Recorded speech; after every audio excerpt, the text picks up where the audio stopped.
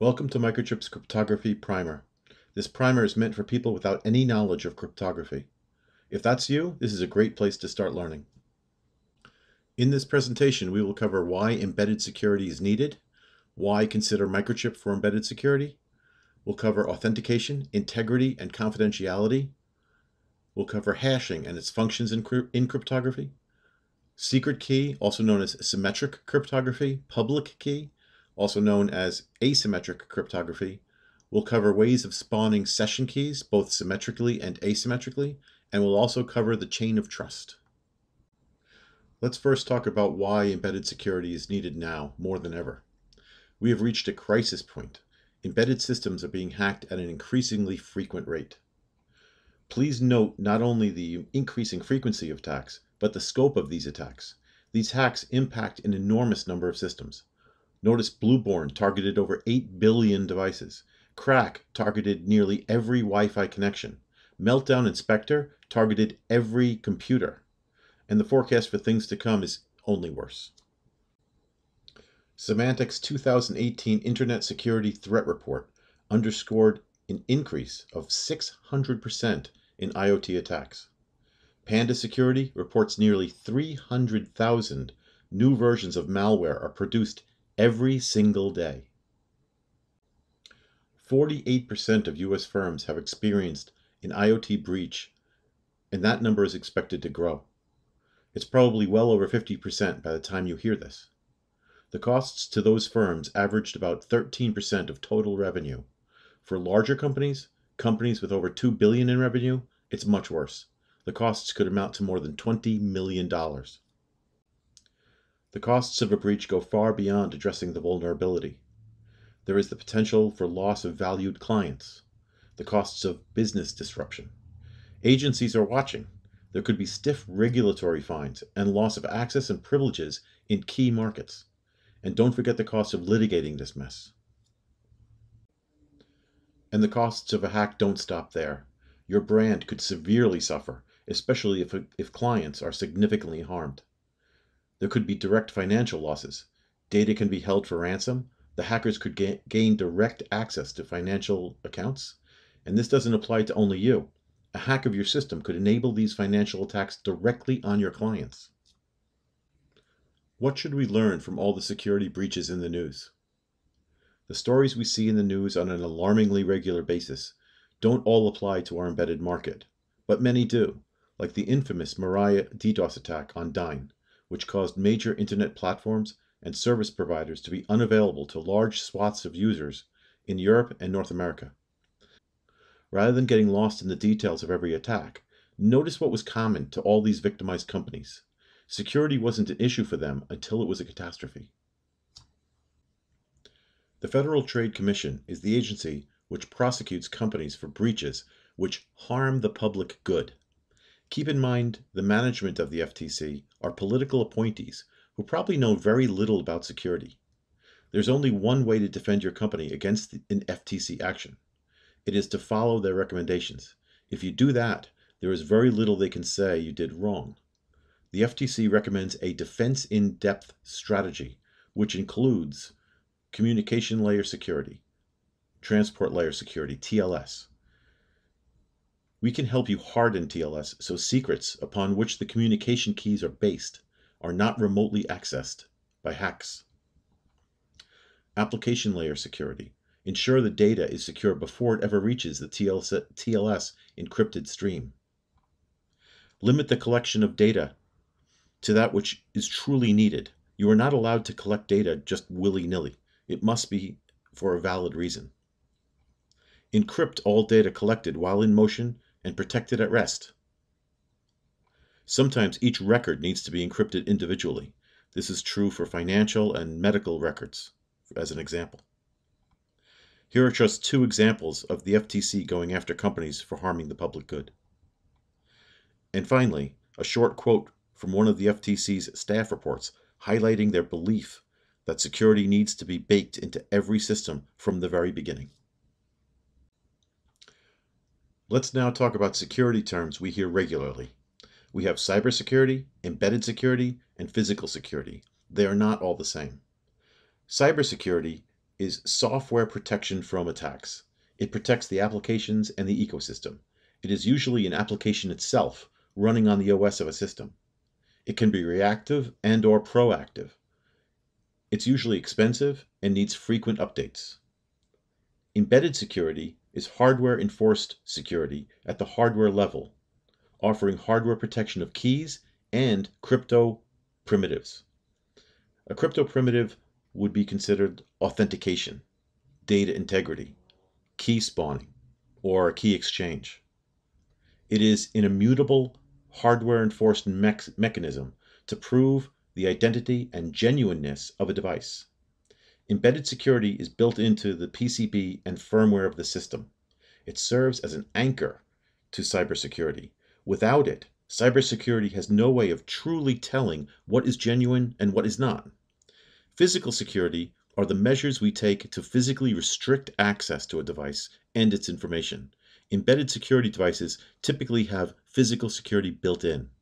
The PCB may have additional physical measures like metal shields and signals which indicate if a case were opened and that sort of thing. How do we achieve security? Well, the first thing we need is knowledge.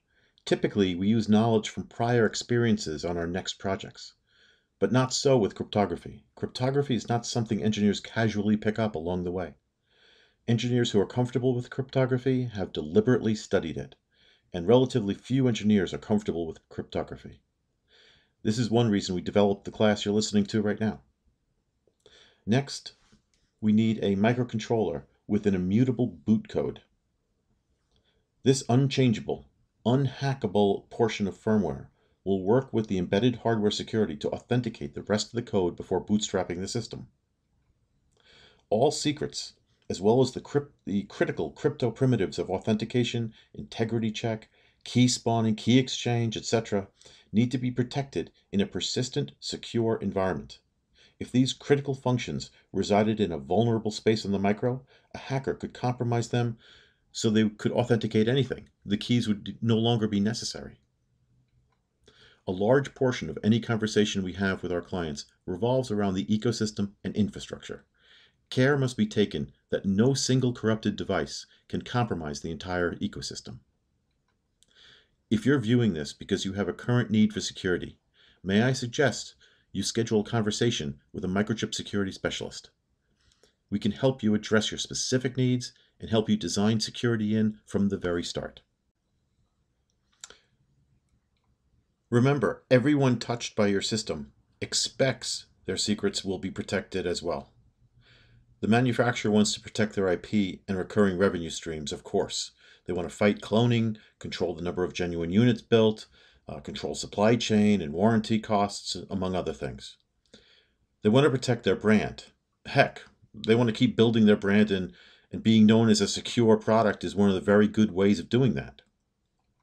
Just make sure you're not just protecting yourself. You need to protect your clients as well. Make sure your system protects their privacy and their personal information. If your ecosystem includes service providers, make sure their value is also protected. When developing a security solution, all of these things need to be considered. A system which protects the recurring revenue and reduces supply chain cost, but does not protect its customers and service providers, can put the brand in just as much jeopardy as doing nothing. Here are some use case examples. When we present directly to one of our clients, they usually know what they're trying to protect. But when we give this presentation at a seminar or another general event, we are often asked, where is this stuff used? Here's a brief and very incomplete list of applications. Jumping to the last two bullets, secure boot, secure firmware update, and unique messaging. These are considered table stakes in security. There's nothing more important than assuring your system is running genuine, unmodified code. And in any system, messages need to be unique so they cannot be replicated by an adversary. Message replay attacks are one of the most common and most easily thwarted attacks. Microchip's solution for all this? We offer training and easy-to-use solutions with the following traits. They are simple enough so you do not need a high level of knowledge. They work well within your manufacturing flow. Our solutions are elegantly simple and inexpensive, yet we offer world-class levels of security. And very important, we have specialists around the world ready to help you. Why listen to us? Because we are a trusted and experienced team. We were the first company to enter into the chip-level security market. We invented keylock back in the late 1980s. Its rolling code quickly became the de facto standard for car entry and garage door openers. In the late 1990s, IBM needed a way to secure notebook computers. They had contracts which insisted the data be protected if the notebook was lost or stolen. IBM came to us to develop a crypto ASIC device to lock down these computers. Shortly thereafter, IBM formed the Trusted Computer Platform Alliance, the TCPA, with Compaq, Hewlett-Packard, Intel, and Microsoft. That eventually became the TCG, Trusted Computer Group, we know today. The goal of this group was to create an industry standard for chip-level security for use in computers.